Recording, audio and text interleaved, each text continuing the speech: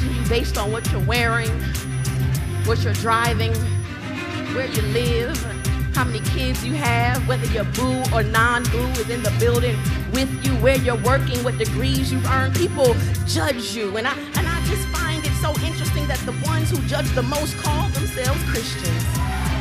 Because there's no hurt like church hurt. Like, isn't this supposed to be the place I come messed up to get fixed? But I come in here trying to hide my mess, and all you look to do is unravel my situation.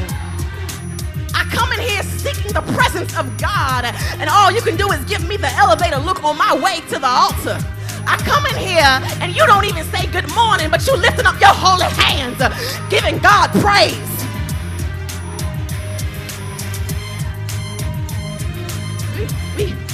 We got problems. We got problems. We call ourselves Christians, but as soon as we leave the church grounds, we're the first ones cussing, drinking, and fighting. We got problems. Sometimes in our pulpits, the very issue in the building is the person in the pulpit. We got problems. We get up and say we're leading praise and worship, taking you to a level that you're trying to get to, but we act like it's the Apollo Theater. It's a stage for you to watch and throw money at me. We have problems.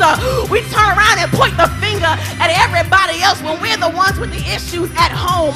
We have problems. The body of Christ is hurting. The arm is broken. The toe is missing. We have problems. We say we want God to move on our behalf, but we only pray once a week. We have problems.